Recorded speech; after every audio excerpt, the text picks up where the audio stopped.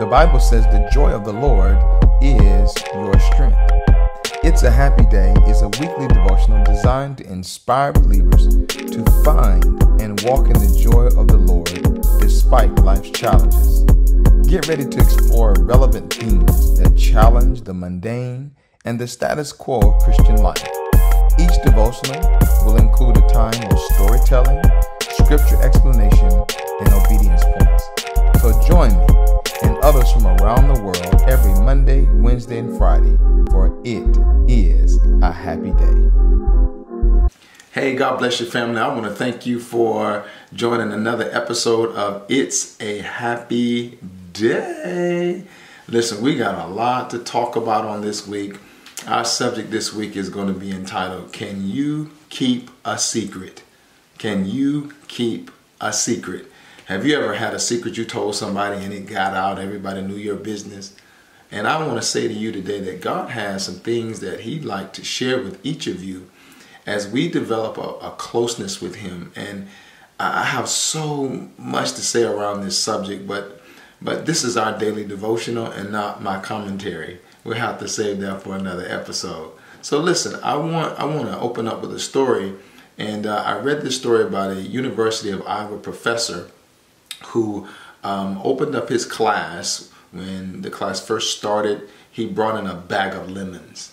And he said to every student, I want you to take a lemon and I want you to take it home, and I want you to travel with this lemon all day, all night. I want you to study it. I want you to smell it. I want you to become very familiar with this lemon. And so after about 3 weeks, he asked one day as they were coming into class, he said, I want everybody to drop that lemon in this box. So everybody put their lemon in the box. And after class, he said, now I want to see how many people can retrieve their lemon out of the box. And it was a study about intimacy. And you know what he found was that most of the students, the majority of the students, were able to go back to the box and pick their exact lemon out of the box. And this says a lot to us, is that when we spend time with something, we become familiar with that thing. And that's what I want to talk to you about today, is about developing that closeness with God, which in turn, we become close to ourselves. Like God reveals some secrets to us. And so I want to ask you, are you in a position where God can share secrets with you? Our scripture that we always like to say, well, the scripture guide us in a Psalm. I want you to turn to the 25th Psalm, verse 14. And I'm going to read this scripture in a number of different verses, or versions rather.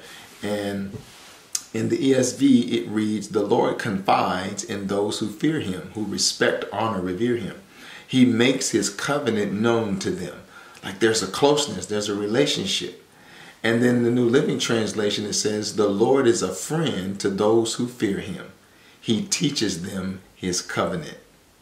And the last version, the friendship of the Lord is for those who fear Him, and He makes known to them His statutes. And so we see here, when we look at this and peel it back, the picture is two friends that are sitting on the couch and they're sharing their heart. That's the Hebrew picture here. So I want you to imagine that God is like inviting you this week on the couch, so to speak, and saying, listen, I've got some secrets I want to share with you about your life and about the world that you live in. I remember some time ago I was holding a healing service, and a lady came forward for prayer. As she came forward for prayer, like on the inside of my, like inside of my head, I could hear like the Lord talking to me. And as she was walking forward, He started talking to me about this woman's father and how she was so devastated by his passing. I had never seen this lady before. I never talked to her. No one told me anything. And I was tearing up as God was sharing this to me. And so I finally, when she got, in front of me, I said, you know what? I said, I feel your heart. And I began to share with her what God shared with me. And she received such breakthrough and such healing on that day. And I truly believe that as we are members of the same body, that God's got secrets that he wants to share for our healing and for our deliverance and for our moving forward in our lives. And so I want you to think about this. In this amazing psalm, the secret of the Lord is with them that fear him.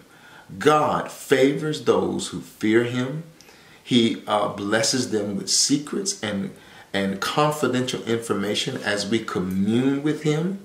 And he comes to them and makes he becomes close to us as we put time aside to say, Lord, I'm on the sofa, I'm on the couch, I'm here in this special place, and my ears and my heart is open.